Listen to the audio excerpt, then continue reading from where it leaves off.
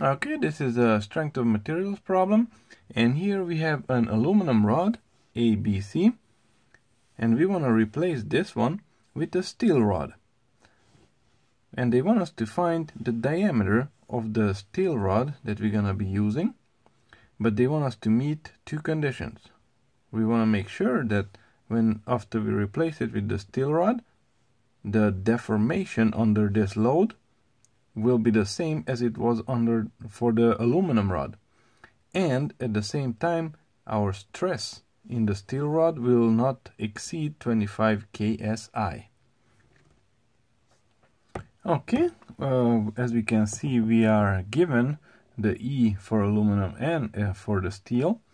We have all the measurements for our aluminum rod, so the formula that we're gonna start working with is gonna be this one, the deformation due to axial loading. And we're gonna start with this one, with this condition that we have to meet right here. The deformation of the aluminum needs to be the same as the deformation of the steel. Okay, from here I'm gonna plug in this into the aluminum side. We're gonna leave the steel side alone for now. Okay, here you go. What I did here is I plugged in for the section of the aluminum rod from A to B, this one, plus the other section, which is the lower one, this one from B to C. They both have different lengths and different cross sections. We have the same force acting on them, and our E is the same for both of them. They are both made out of aluminum. Now we can go ahead and plug in our values and see what kind of number we can find. Okay, I went ahead, I plug in all the values, the force, the length of this piece divided by the cross section of this piece right here, times E of aluminum plus the other section, 27,000, the same force, times 18 inches, the length of this one, divided by the area of the cross section of this one right now, and times aluminum's E, equals deformation for this aluminum piece, which will also equal to deformation of steel.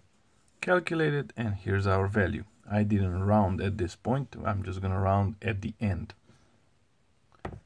Now that we have this value, I'm gonna go back to this formula, and now I'm gonna replace this one with this one. Okay, so we know all this number.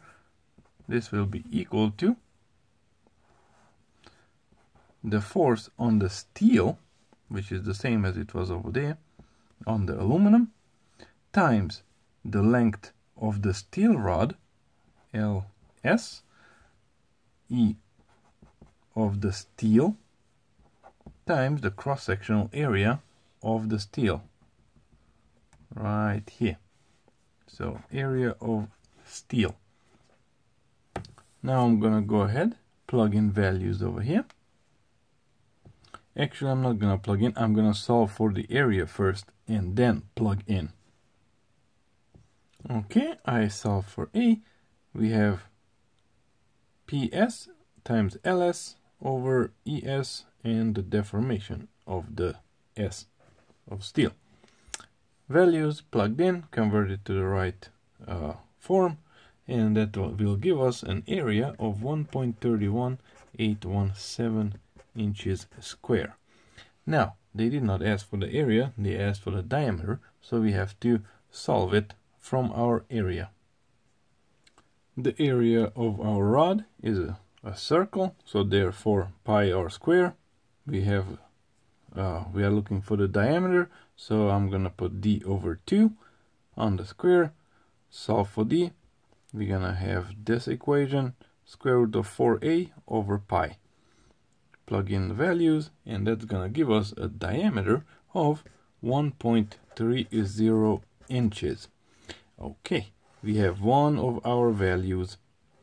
this is the diameter that we need to meet one of the conditions, and that is to make sure that the steel rod will not deform more than the aluminum rod did. Okay, now let's take a look at our second condition, which is the steel rod cannot have an axial stress more than 25 ksi inside it. For this one, I'm gonna rely on this formula, the axial stress formula. We know the stress, that's what they gave us. We know the force is on top, 27 kips, and the area will help us find the diameter. Okay, here it is, the area of the steel equals the force over the stress inside the steel. I'm gonna go ahead and plug in the values. Okay, and that's gonna give me an area for the steel of 1.08 inches square. From this, again, we can find our diameter. This is also circular, so pi d over 2 on the square. I'm gonna go ahead and solve for d. D equals square root 4a over pi. I'm gonna plug in the values that we have, and with a calculator we can find that the diameter that we can use is 1.17 inches. Okay, we have calculated two diameters here. We have a diameter 1.30 inches and another one 1.17 inches. Out of these two, we're gonna have to pick one, and only one's gonna be correct, and that one's gonna be the one that can satisfy both of these conditions that the problem asked us to meet in the beginning. And that one will be the diameter that's gonna be the bigger one, the larger one, 1.17, 1.30. So this is the larger one. If we would pick the smaller one, that would lead us into a situation where the internal stress will be met over here. We will not have more than what's specified, but the deformation will be bigger than for the aluminum rod was. So therefore we're gonna have to pick the larger diameter, and therefore both of these conditions are satisfied. The internal stress inside the steel, it will be actually less than 25 ksi, because we're gonna be using a larger diameter than what its minimum value is, which is fine. That's not a problem.